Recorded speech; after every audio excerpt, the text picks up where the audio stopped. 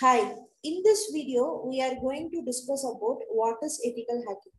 So this ethical hacking is a very important field in computer security, which is used to refer the system vulnerabilities and compromising the security control to gain unauthorized access to the system resource.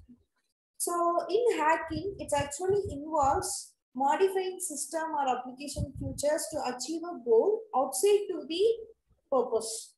So that means this hacking which is involved your application, like which is used to access your application from the outside, not from the inside servers.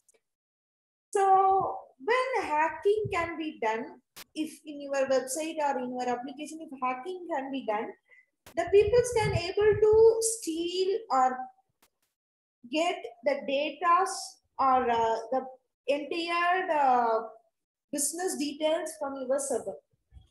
So when you are going for hacking on computer networks and all, it is generally done by scripting languages like Python scripting, JavaScript, like this kind of scripting language is used to access those things.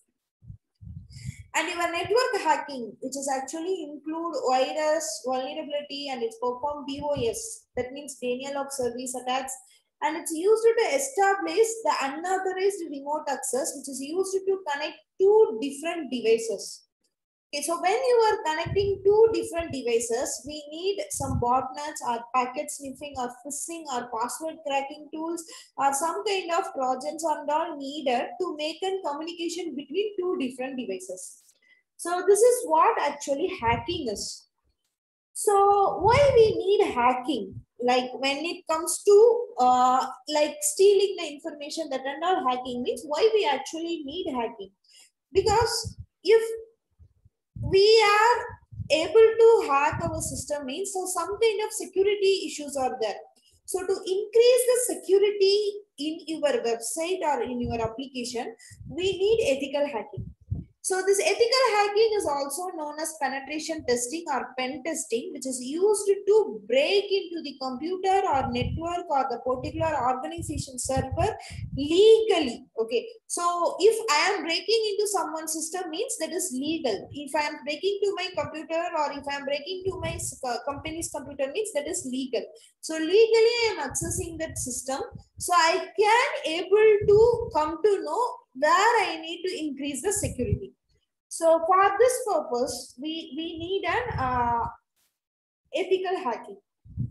So hacker. So who is hacker? The person who can able to enter into the other network without any authentication or without any user access. That person is known as hacker. So the person, hacker, it is a person who can able to break any kind of security wall and they can able to perform any kind of malicious attacks. And one more thing is the person who enjoys to learn everyday new things, that is the person is known as hacker. And a hacker needs to know about all the programming language, and a hacker needs to be expert in using the tools, and a hacker needs to be always upgrade their skills. So the reason we are hacking is increasing the security, and it is used to prevent our sensitive data from falling from the enemy's hand. So if you are able to access your server means you will come to know like what are the black holes is there and you will increase the security level. So for this purpose, we are going ahead with hacking. So what are the different kind of hacking classes available? So when you are going for hackers, so there are a different kind of hackers are available. So black hat hacker, white hat hacker, gray hat hacker, suicide hacker, script kittles, cyber terrorist, state-sponsored hackers, and hacktivists. In this black hat hacker is someone who is extraordinary computer skills for illegal stuff. Okay, he is an individualist. He is not black hat hackers usually don't hire from any company. So he or she used to deal everything illegally. Okay. So this is in criminal activities. So this black hat hacker usually they known as a cracker as well. So white hat hacker is the person who's known as a penetration testers.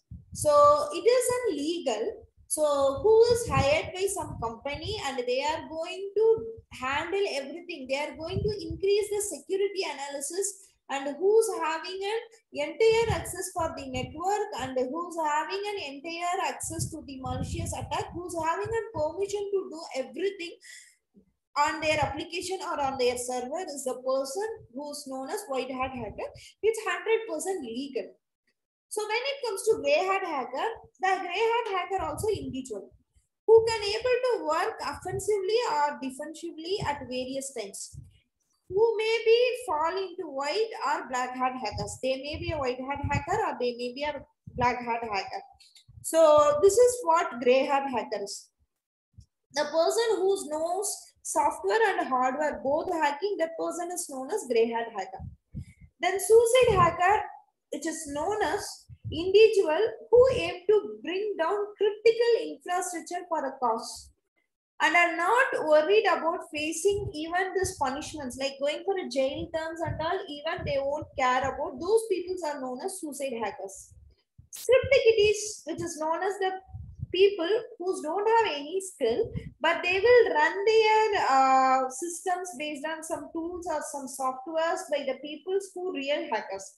So those people are known as script kiddies. So cyber terrorist is the person who's going to make some religion or political belief and which is going to disruption of computer networks. State-sponsored hacker means the hackers which is hired by government. Those people are known as state-sponsored hackers. Hacktivists, that is nothing but an hackers. They may be into hobbies, or they may into government, or they may into corporate, or they are into some protest.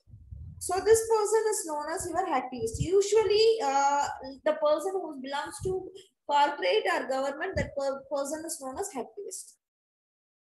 So when you are going for this hacking, we are having a different phases. So we need to handle all these phases. So to go ahead with your hacking. So these phases are very important to start with the hacking. So phase one is reconnaissance, scanning, gaining access, maintaining access, clearing targets. So the first term which is used to refer the phase, which is attacker gather much information as possible. So if I am going to attack some network means the very first thing is I need to gather the information about the system or something. So gathering an information. So that's what footprinting is. So reconnaissance, that's other name is footprinting.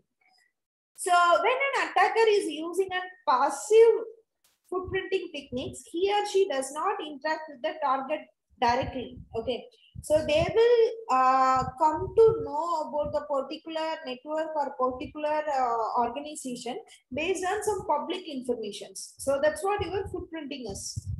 So the second term is scanning. When it comes to scanning, this is nothing but the phase which is used to precede the attack. The attackers uses the details which is used to gather based on footprinting to scan the network for specific information. Scanning is a logical extension of active footprinting, and in fact, some experts do not differentiate scanning from the active footprinting. Okay, so scanning, that is nothing but more in depth. You are just going to get the details about the system by the target device itself. One attacker can gather critical network information such as mapping of system, routers, and firewalls by using a simple tool such as some Windows utility troubleshoot or some basic Linux commands. By using all those things, they can able to access the details of the particular machines. So IP address, MAC address, everything they can able to cover ahead. Gaining an access. So gaining an access, that is nothing but now I gathered the information. Now what I can able to do is I can able to start to access the particular target system. Gaining access, that is nothing but which is used to refer to the point where the attacker obtain access to the operating system or application on the computer or network. So if attacker gains the access means at the operating system level or application level or network level, the attacker can able to damage the system, or they can able to gather that information, or they can able to do anything. So gaining an access to the target system, we can able to gain by offline or LAN or over the internet. We can able to gain the access by any method.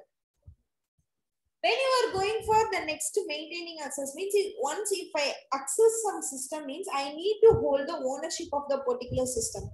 So holding the ownership, again we need to able to use the system and its resource, and we can able to launch some scan or exploit in this particular system. So we need to access the network traffic or FTP, or we need to access the IP address, everything we need to maintain. And then clearing tracks. Once this access and all done, once this hacking and all done, what and all the information we need to do once it's and all done means, we need to clear our activities where other hackers can't able to understand what is exactly happening. So this and all the hacking phase. So when you are going for this scope of hacking, see, like if you can able to identify the risk in your network, then only you can able to go for the actions, like what are the kind of security stuff you want to implement, that and all we can able to highlight after if you identify the risk. So to identify the risk in a particular application or network, we need some hackers to do analyze. So those analysis is known as ethical hacking. So it's not a crime. Ethical hacking is we can able to access the systems based on some permissions. So when you are getting a hacker or a penetration tester as a role, it will actually reduce the information communication cost by resolving your vulnerabilities. So resolving vulnerabilities will always reduce the maintaining costs, and it will always give the securities things more. So ethical hacking is something which is handled by some hacker. So when it comes to this ethical hacker, they needs to be aware of technical skill and non-technical skills as well. When it comes to technical skill, they needs to be aware of operating system like OS, like operating system like Linux, and then they need to be aware of Mac also, Windows also, then they need to be aware of programming language, networking, and also when it comes to non-technical skills, they needs to know the time management, and they needs to know all the tools and all, they needs to know about how to use all those things. So this information security control, this is nothing but like when you are going for your hacking, it will reduce the risk for your organization from unwanted occurrence in your website or stuff. So if you want to be a hacker, you need to be expert in programming language, network, and you need to be an expert in time management, everything. So when you are an expert in all the things, you will get a better scope and better job openings, everything for ethical hacking. Thank you.